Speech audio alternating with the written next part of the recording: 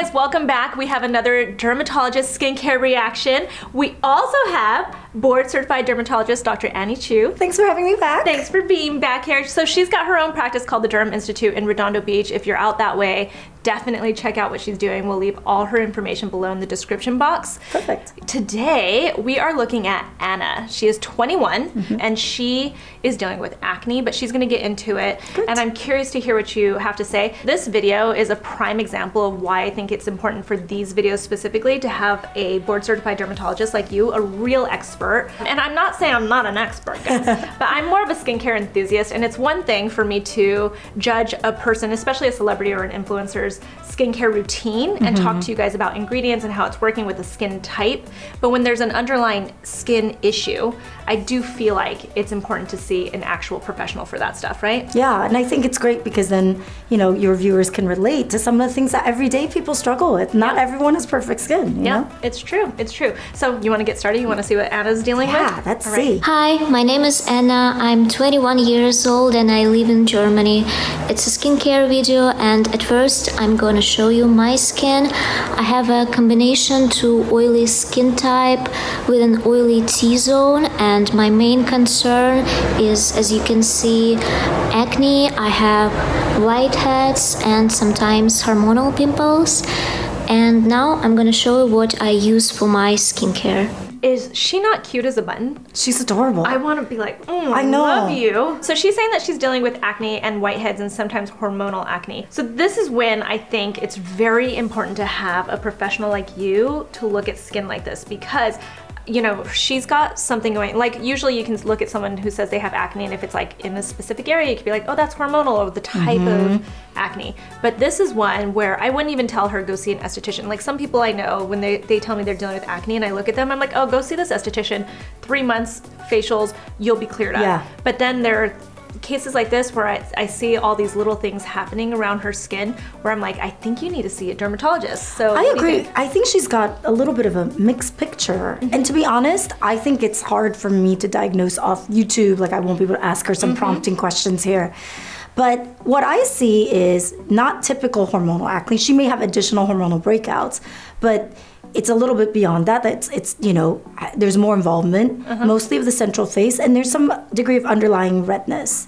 So I'd venture to say let's see what she says, but she could have just regular acne, but she's a little older for regular acne as well. I think she could have some combo of acne and rosacea. So rosacea is an inflammatory skin condition, and there's all these different subtypes. There's subtypes that are just characterized by chronic redness, and then there's actually an inflammatory subtype that is characterized by little inflamed bumps that look almost exactly like acne, so it's really hard.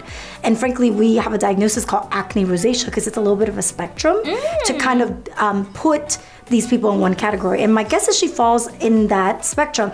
And I think it's extra hard for them because typically you associate acne with being very oily, and you'll lean yourself towards really stripping, drying products because you're trying to dry it out. And like a lot of exfoliators, that kind of stuff. Exactly, but the problem is acne rosacea is acne on very sensitive, easily irritable skin. Right. And you can terribly inflame that and cause yourself a little bit of more inflammation, dry out kind of cycle. Yeah, and you know inflammation's bad because that leads to so much more problems down the line with your skin. Yeah, and she could be, because she's only 21, this might be an acne dominant, but there's underlying rosacea skin. She will actually probably veer towards that no matter what. Yeah. So it's probably good to look at the routine and make sure that we're setting her up for success even later on down the line. So I do want to point out, we do always follow up with everybody really quickly before we actually get on camera, just to make sure we ask some of these questions. She has been to a dermatologist in the past year, she said. I think they had given her clindamycin and benzoyl peroxide. Clindamycin is a topical antibiotic with a little benzoyl peroxide. She said they gave her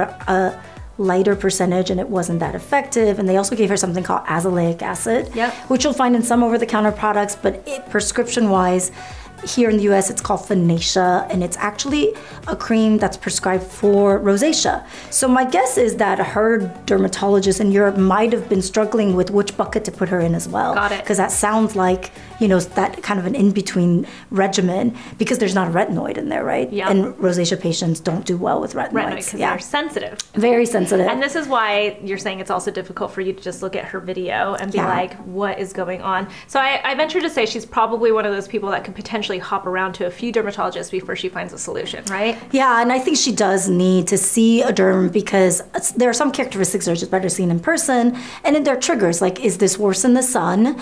Is this worse with like stress? When you drink hot fluids, do you tend to flush? Those are trigger questions to rosacea. So if she answered yes to any of those, I definitely be like, okay, this is like definitely an acne rosacea versus a classic acne, which we actually call acne vulgaris. Vulgaris is a word for common in medicine. So acne vulgaris is like the classic acne that we all think of, the 16-year-old with the whiteheads on the face.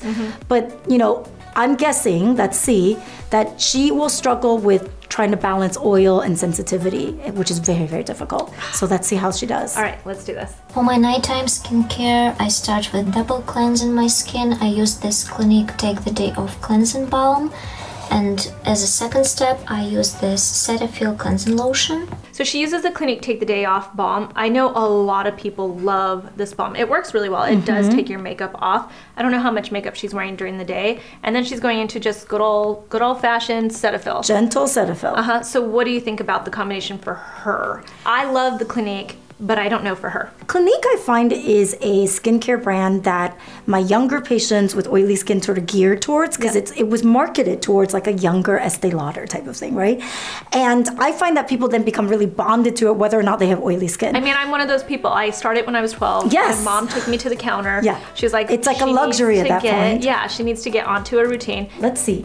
So it's got a little safflower. So it's basically a hydrating balm. I think this is a good product for her. It's gentle, it's non-stripping, and skin barrier health is the most important thing for her. Right. So I think actually that with the Cetaphil is a really smart combination. Cetaphil is one of those things, like, it's a product that we always just kind of have in our household. We put it like in showers and stuff like that for guests, or if like I forget to like transfer my cleanser to the shower, it's just sitting there and I'll use it. I feel like it's just one of those things. Dermatologists always are like, yes, it feels fine for almost everybody, basically. Yeah. But I put it in a video once and there was a lot of backlash about it because they were like, it's not good for your pH levels and blah, blah, blah. What are your thoughts about that as a dermatologist? It's the kind of product that derms recommend because it's been well studied to not really irritate skin types like rosacea, or even if you are post-laser, it's actually very, very gentle for those type, like even after resurfacing procedure. So we think it's gentle. We don't think it really is a treatment cleanser. Some cleansers are pack a little more punch, I think. Yeah. What do you think about that whole thing when people say like the pH level of a cleanser? I think you're disrupting your pH no matter what when you're washing your face. I've said this. So I'm a big believer in that. Like, you can splash water on your face and mess up your pH. So I think you're gonna disrupt pH to a certain degree. And hopefully the idea of a good skincare regimen is that you are replenishing it back. Sometimes, not every single day, I use this Biore baking powder. It's a powder peeling that contains citric acid in it. She's using a Biore baking soda cleansing scrub, which there are like 3 words in that whole thing that like freak me out without, I'm just judging it from the title, the name of the product, baking soda scrub. Freaks me out. Biore, yes. They're strong. They're strong. They're strong. The citric acid, like she said. A little fragrance and menthol. Menthol, no. Menthol. You guys, menthol, peppermint oil, all of those like refreshing ingredients, I feel like trick people into thinking that they're clean because it feels like that. It leaves that minty effect. Yeah. But they're huge irritants and actually dehydrators of the skin. Yeah. I'm super against them. Even on the body, you'll often find them in like bug bite medications and stuff. And that's just like a mental trick. It actually is not doing anything. So I'm actually against it sort of in general as an ingredient. Yeah. I really don't like this product for her personally. Yeah, I don't know if I like it for anybody, to be honest. If somebody told me they were using this, I'd probably be like, What do you think of baking soda? People ask me about baking soda all the time. I think she likes it because when you mix baking soda with water, it makes this kind of like milky paste, fizzy thing. And it actually does pull out oils. So I think if you believe you have very oily skin, which most people with acne-like bumps, now in this case I think we have to be a little bit careful, but with acne-like bumps, I think my guess is, she says she doesn't use it all the time, my guess is she uses it when she's feeling more oily. Right. Or when she's breaking out. And it feels like she's doing something, there's almost a mask-like vibe to it, is my guess. Do you think it's bad for the skin though? I think it's a scrub, which I'm not a big fan of physical exfoliants, especially on rosacea skin. So this is compromised skin. In general, rosacea has chronic inflammation and there are micro breaks in the skin, and they just don't have a healthy skin barrier. So it makes it even harder for them to tolerate things that normal skin people would. Yeah. And so I think this was particularly harsh for her. And is probably worsening some degree of this like irritation and chronic inflammation that she has and making her breakout worse. All right, so let's see her next product. I'm using this Laneige skin toner for combination to oily skin. So she's using the Laneige Essential Power Skin Toner. I'm looking at the ingredients. I think she thinks she has extremely oily skin. In looking at, you know, the baking soda product prior to this, I think because of the acne and the inflammatory bumps, she believes she has to fall within that 16-year-old, really oily skin, teenage boy skin type. And I don't think it is. Like I said, I think Anna, your routine is complex and I think it's difficult to know, but I think you have inflammation without deep-rooted oiliness. And I think these products are making you temporarily feel a little bit cleaned, astringent out, dried out. She's trying, I mean, that's what I find when I'm talking to people like her, is they're trying to literally dry out those pimples. But what you're saying is she's dealing with something that's not just a pimple. Like, she's not dealing with pimples, she's dealing with inflammation. Yeah. And the chronic drying out is making it more red, more inflamed. And if she feels like she might be oily, she might be causing the oiliness, right? Because her oil glands are now overreacting to her stripping. So it's like, oh my God, I need to make more oil. It's a little bit of a horrible cycle. Like I feel badly, like I think this product, I'm just concerned about the alcohol content in it. It's pretty high up on the ingredient list. And there's some fragrances and things like that in there too. A couple of humectants, but I don't see anything that jumps out as really anti-inflammatory, which I'd love to see her on. I have two serums. The one that I usually use is this niacinamide and zinc serum by The Ordinary. Or when I'm feeling that my skin is a little bit dry, I use this Mucin Power Essence by Cosrx. She just answered exactly what we were saying. So she's using that niacinamide. I think that's great for her, right? I agree, because it controls sort of pore size, and whether rosacea or acne, they tend to be dominant, especially central facially, with a little bit of prominent pore size. It's such a texture. Like you've said before, niacinamide products are really easily incorporated into any skincare regimen, because it's good for almost any skin type. And I even like the zinc here. Zinc has anti-inflammatory properties. Woo! Something that's anti-inflammatory in her. So she said when I'm feeling dry, she'll use the Cosrx, the snail mucin essence. So I think it's exactly what you're saying. She starts to strip her skin, but then she starts to get that tight feeling. So then she's like, oh, I need to replenish it, so I'm gonna put on that snail mucin. And even though it says it's an essence, it's really sticky. That one specifically is very, very sticky, so it's that humectant that's sticky. It's because it's giving her a little bit of that sort of moisture absorbing vibe back after she stripped it away. But you can see how counterproductive that is. Like you are washing your face with really good cleansers, like we were happy with it, and then you are stripping all oils and then trying to kind of put it back. It's almost like a waste of time. Like, let's just find things that are a little bit more gentle on your skin. And nor do I think part of the stripping thing is it'll improve or dry out the acne. I think that's a little bit of, it's counterintuitive, but I don't think you can dry out this type of acne at all. If anything, you're making it more red. You're getting more redness just underlying, and irritation. Moisturizer, I use this La Roche-Posay Toleriane Sensitive Fluid. And I put this Mario Badesque buffering lotion on my breakouts after that. I love that La Roche-Posay Toleriane. Me too. I'm a huge fan of Toleriane fluid. It's really a gentle, lightweight moisturizer. Works with almost any skin type. I take it in all of my travel, whenever I'm traveling, I take that moisturizer with me because I feel like if I don't know why. It's like when you go into a different climate and stuff, you're like not sure how your skin's gonna react. Yeah. And I know I can always use that moisturizer. You're right, because it's not too heavy or too light. It's kind of like it will adapt itself. And if I'm like getting irritated or I got like some kind of a sunburn, even though I should be using my SPF and all that kind of stuff, like if anything's happened to my skin, like maybe I was like sleeping on some, you know, sheets at a hotel that had something that made my skin react, something like that, I always know I can use that moisturizer. What I think is so interesting is that the Toleriane line is made for sensitive skin. She saw it on the, you saw it on the bottle when she showed it. So here she is telling herself that she has oily skin in certain products.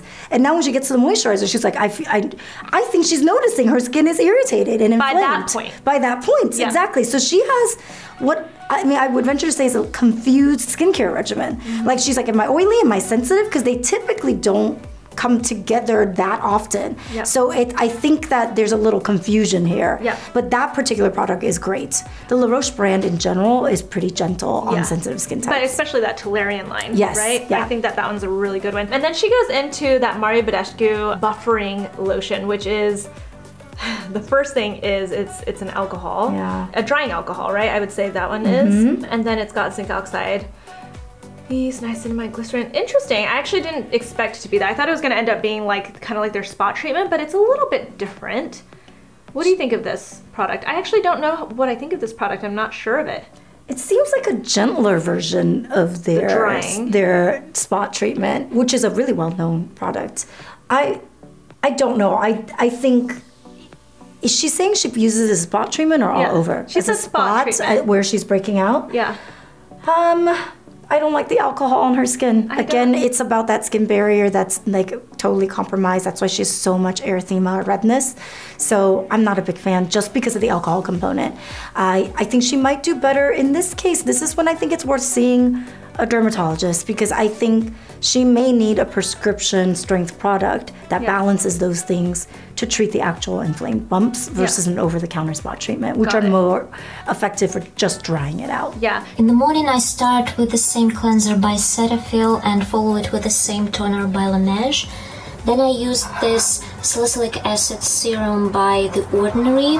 So we already know, so she's using Cetaphil, totally fine, right? Yep, happy with that. She uses that especially Laneige. in the morning. Yeah, she uses that Laneige where we're just kind of like, why? Alcohol on the skin. Not necessary, but she probably wants that second step to feel totally cleaned.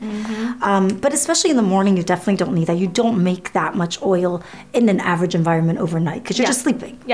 And then she's going to go into that 2% salicylic acid. It's kind of like a serum from The Ordinary. What do you think of that for her skin type? I think sal acid is a little bit harsh for someone with as much underlying redness as her. My guess is there's gonna be, she's making little micro tears, and I'm shocked that she's not more irritated or complaining of stinging with this kind of routine, but over time my guess is that's gonna happen. Got it. She might have just like 21-year-old resilient skin right now. Yeah, but I think it's going to get less resilient over time with this barrage of drying ingredients. Again, salicylic acid, great for classic acne, a little bit less good for something so inflamed, I think. The salicylic acid, does it also go back to, she thinks that she's an oily skin, she thinks that she's got actual acne. Absolutely. I think that this is just somebody who's struggling to identify her own skin type. She sees pimples, she thinks oily, she thinks salicylic acid. It does seem really, frankly, logical, but I just think it's a little trickier in her.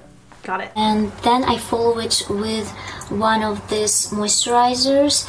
This one is a gel by Sebamed for oily and problematic skin. It contains hyaluronic acid and aloe vera. And this is a V intolerance emulsion for sensitive skin. There she goes, right? Confused again. Right. Am I sensitive? Am I oily? Yeah. Like, the usual acne patient cannot tolerate, and I really like that Aven Toleriane product, but they can't tolerate that. That would be too heavy for an average oily skinned acne person. Right. I think she's and she uses it. Look at that. That it's used. Like she is using that stuff. So I think she's, again, replenishing stuff she's stripping away. I think she does identify with the fact that she's sensitive and a little irritable. And but she's also torn between that and her acne. Because she's got that Sebamed, where she's like, and it's a gel moisturizer. So some days she's like, I'm really oily, I'm gonna just use a gel moisturizer, right, which is not a true moisturizer. And in a couple days, she's totally dried out and needs this to calm everything down because she's so irritated. Not just dry, but irritated is my guess, yeah. And then, so this is her morning, which leads me to believe also she doesn't want to have like flakiness or something if she is going to wear any makeup or something. Oh, good point. Yeah. So that's why she's going with a thicker moisturizer as well. For my SPF, I'm using this Essence Sun Milk SPF 50 by Misha. And for an eye cream, I have this CeraVe eye cream. Thank you very much for watching. She is so adorable. So cute. I love that Misha SPF. It feels very light. It's very milky. Feels like nothing on the skin. So lightweight. Yeah. And it's a great SPF with both UVA and UVB coverage. I'm totally happy with that on her. Yeah, same. And the CeraVe eye cream morning, I think totally fine for her too, right? Yeah, absolutely. It's a little preventative. It's a really gentle one with ceramides, which will replenish some of that skin barrier that we keep talking about with her. So I think that's a good product too for her. So, you know, I think I'm gonna defer to the professional about her morning and nighttime skincare routine. She's got a really, really tough one. Yeah. And it's more, when I say tough, it's more that I feel for you, Anna, because I feel like this is one where you're gonna have to do a lot of trial and error, right? Yeah, yeah. And I think that maybe seeing a professional or dermatologist to sort of treat the underlying inflammation will be really helpful here.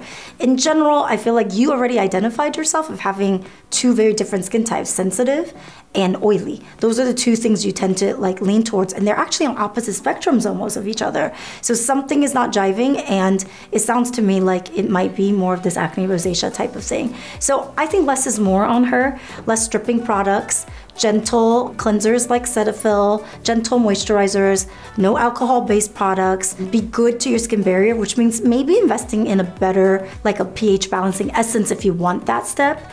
But I think the moisturizers that you're choosing, which is the La Roche and the Avène, are both actually really good for your type of skin. So she's choosing the right moisturizer. Yeah. But I think what's missing here is a treatment product. And I think that's because you don't really have a true diagnosis yet. And I think maybe this is the time where, you know, not just because I'm a dermatologist, but I think someone could really help you if they saw it in person or they're able to ask a few more questions.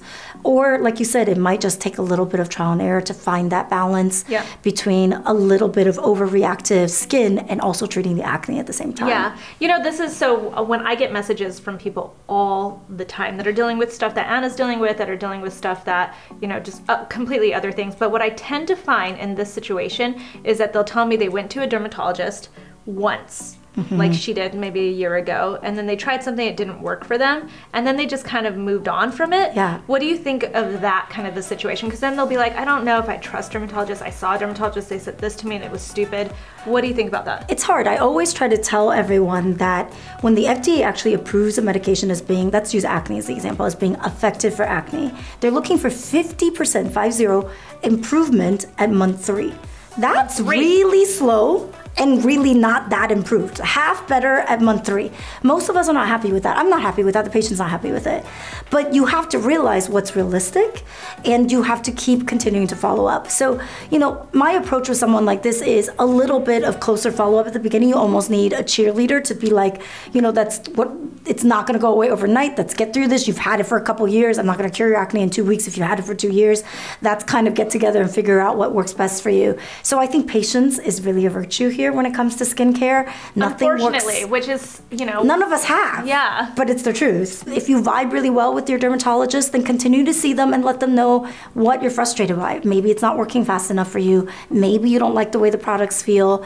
Maybe you don't feel heard, whatever it is. If you don't vibe with them, you know, everyone has a different type of personality, then go seek a second opinion. But I think the important thing is to not give up on seeking help with a dermatologist, because there are prescription products that I think would really be beneficial and probably make the rest of her skincare regimen simpler. I think you just can't achieve what she might want to with over-the-counter products. Right, like the only products I think I would keep for her are the cleansing balm from Clinique to remove her makeup at night, the Cetaphil, and probably that La Roche-Posay Toleriane. Yeah. Oh, and the niacinamide from the Ordinary. And the Avène product is not bad. You don't think that's too rich for someone who struggles with feeling like she's maybe a little oily? I don't, because I think that it could really help improve her skin barrier a little bit. Like maybe maybe the problem is she's just got too much stripping happening, and so she might see a big difference if she's not stripping her skin. Exactly. When you first cut out products, know that you may have a flare.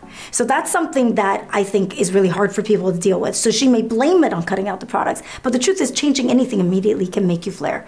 So if you're gonna cut out products, give it a little bit of time, like 3-4 weeks, see if the skin can calm down, and then sort of go from there in terms of adding new products. I think having what I call product schizophrenia, like jumping back and forth between products here, is actually the worst thing you can do. Yeah, especially for her skin type where she gets inflammation and irritation easily. So easily, yeah. But you're right, once she gets her inflammation and irritation under control, that moisturizer, the Aven one, might become a little bit too much for her, but until she gets there, I think she needs it to kind of bring back the moisture. That's good to know. Yeah. That's really, really good to know. Is there anything besides going to a dermatologist that she could probably add right now? For now, I think you can look for cleansers or acne products that are sulfa-based. I think those things can decrease inflammation and redness pretty quickly, and you may find there are less stripping versions that have anti-inflammatory effects versus just drying something out. That makes sense. All right. Yeah. Well, awesome. Thank you so much for being here. This one was really, like for me especially, was very educational because this is something that I really do think an expert has to